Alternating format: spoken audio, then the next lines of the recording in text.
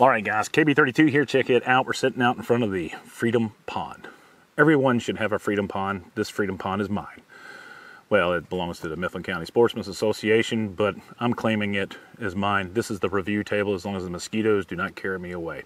What are we looking at? This is a 6.5 Creedmoor build that I put together with the help of the guys over there at Live Free Armory, Hitman Industries, as well as Ultradyne, one of my favorite groups.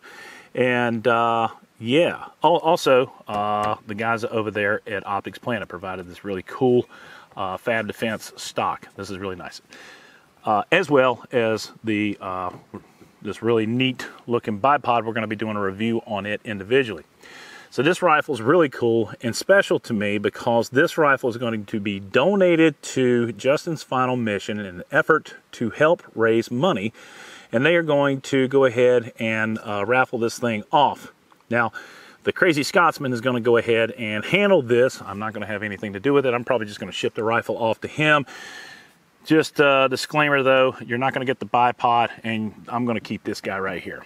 But they've got one of their own special dudes that makes really cool muzzle brakes. Now, I do have some issues with the rifle. She's not locking back and having an issue with failure to feed at the very beginning.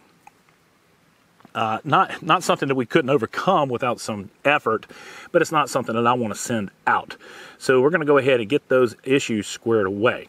The lower is just a regular old trigger group, and probably about a 6.5, 7.5 pound trigger pull on this thing, but it's rather smooth. The charging handle, very smooth. Not a bad trigger pull, but for a 6.5 Creedmoor and taking it out the distance, you probably want something a little bit more precision-like. I will tell you this rifle is sub-MOA. And how do I know that? Because you're getting ready to watch a video where I just set it up.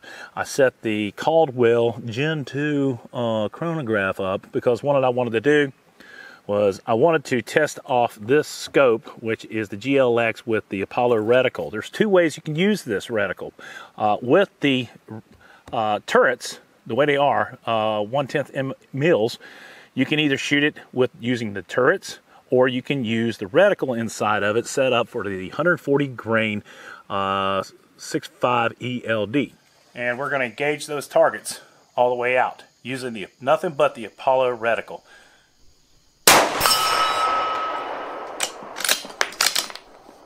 200 yards.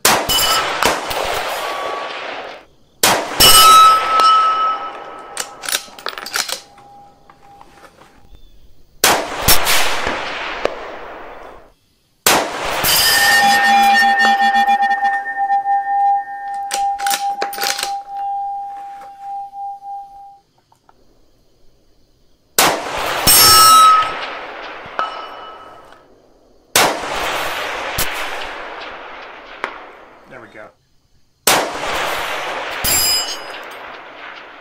There it is. Well.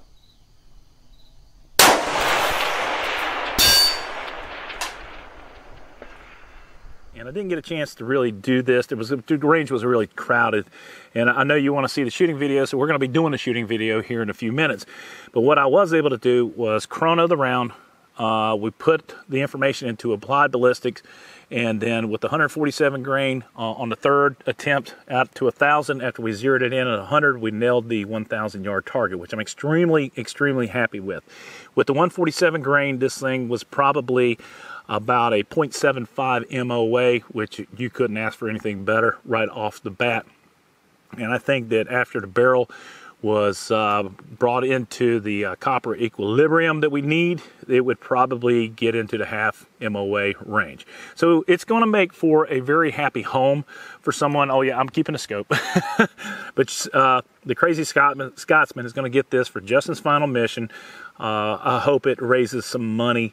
I will make sure that the thing runs the way it's supposed to run before you get it. And that's it. This is a lot of fun. I hope you enjoyed this video. If you do, let me know what your thoughts are down below. I always end them like this. If you like the video, please give it a thumbs up. Subscribe if you haven't already done so. Support the red, white, and blue. God bless America. God bless those men, women in uniform 24/7 for our freedom. Because freedom sometimes will come in 6.5 Creedmoor at 1,000 yards. I'm KB32. Stand by for the video. Here we go. Doing a little testing with the Live Free Armory 65 Creedmoor. Look at that packed house out here. We're just going to do it out to 100 yards. And Krieger finally got some presets in and took it to Buffalo Valley. right where it needs to be. She's launching out to the front on these. We're from more of the Lancaster. They sell ammo, don't they? More of a gunsmith, but we're from the Lancaster. And that, ladies and gentlemen, I couldn't. sub MO way. Yeah, so we got a little bit of adjustment to do on this rifle before we give it away, but that's sub MO way. I'm happy with what the 140's doing, so I'm going to consider it zeroed. We just bore sighted that thing, but what we want to do now is go ahead and pop a couple of these 140 in here. I want to see where we are out at 800. Oh, she's a heavy. Go ahead and lock that to the rear. Alright, so what we're going to do is I'm going to go ahead and bring it out to the 800 to see how it works. I think that color. There it is. Not even close. Okay. Not even close.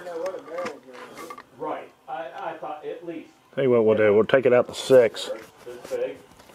Let's see if it works.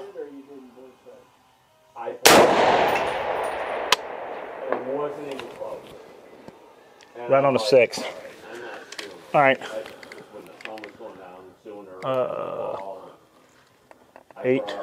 800 with the orange target way out there.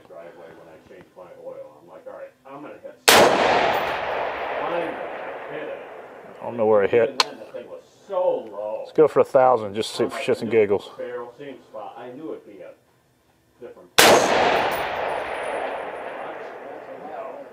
Now we got to calibrate it for the 800. But right now we're zeroed at 100. But for shits and giggles, let's do the 140 grain and go out to 1,000 using the what do you call that thing? Applied ballistics. So we're going to go ahead. Updates available. Download. ELD. We'll do G7. Bullet weight 147. Muzzle velocity is. What are we doing? 147. 2603. Okay, so we're got 1,000 yards. We're going to go. According to this guy, 9.3 mils up.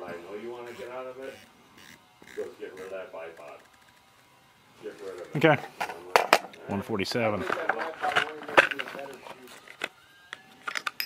Yeah, I read otherwise too. I guess everybody got their opinions, you know.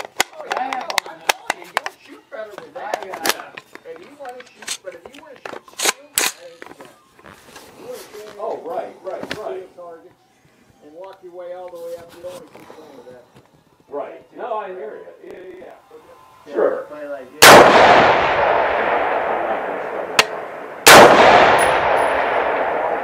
What they want to get out of it. Right.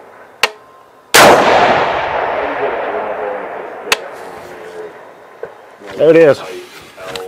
Simple as that. That's crazy. But that's fun. This thing just needs a little bit of lube.